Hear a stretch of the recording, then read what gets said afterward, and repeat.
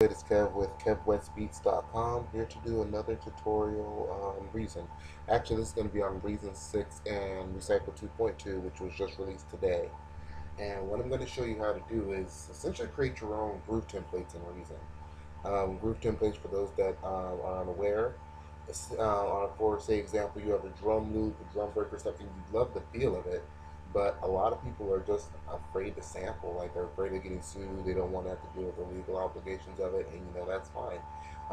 Use break beats for their feeling, and then go get your sounds elsewhere. I'm going to show you how to do that. Okay, right here. This is obviously Recycle 2.2. I have it installed. Not a whole lot of new features. You can use the QWERTY keys to select your tools across the top, as you see I'm doing now. Go in from the pointer, silencer, lock, and pencil tool. That's a new look. They did add a slice at 1/16 feature, which I really like. They removed vintage hardware file support. So if you have, say, an S950 or something, and you want to import the files into Recycle, that's not happening. In 2.1 and prior, they did support Akai formats, MIDI command formats, and a couple others that I can't think of right now. But anyway, on to the tutorial. What's important here in doing these groove templates is, number one, having a good loop, have a solid loop. And with having a solid loop, you also want to have a solid tempo. You need to know the bars, and you need to know the tempo information, because what you're essentially doing is using this loop to quantize anything that you want to quantize. So in this example, I'm using Isaac Hayes Breakthrough. It's about 84 beats per minute, and I slice down on every hit of the drums. So I have a perfect loop going.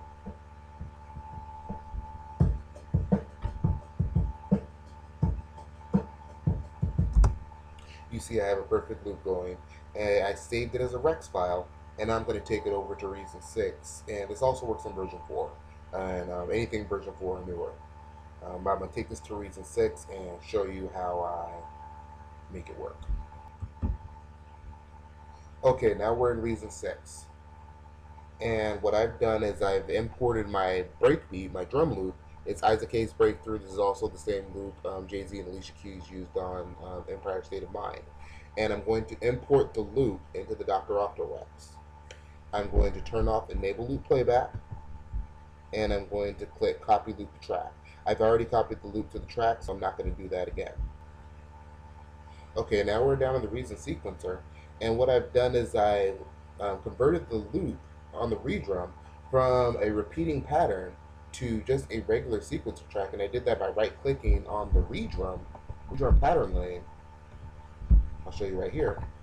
And I went copy pattern to track, turned off enable pattern section, and I did the same thing on the Dr. Rex. Turned off enable loop playback, copied loop to tracks.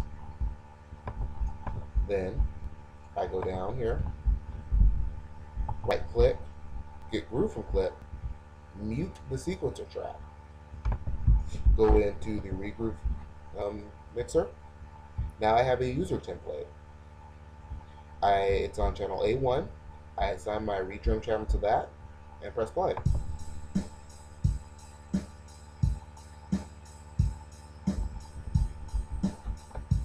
I'm just going to turn this down just so you can hear the differences. See, right now it's perfectly on beat. And now you feel it moving a little bit away, getting a little bit of that groove from the Isaac Hayes loop. And of course, if I want to shuffle it a little more, I can do that too. I didn't have the loop on. Or I can shuffle it a little bit. I can bring hits back a little bit. I can really play with the groove of, this loop that I've made. So that's how you make groove templates, and this works with any drum loop. I like using breakbeats, so when I do it, I don't do it very often, but when I do it, I prefer to use breakbeats, just because I'm a breakbeat fiend, and if I'm going to take the feel from a record, I'd rather do it with a breakbeat. Anyway, if you have any questions, please feel free to leave them in the comments. Please rate, comment, and subscribe, and thank you for watching.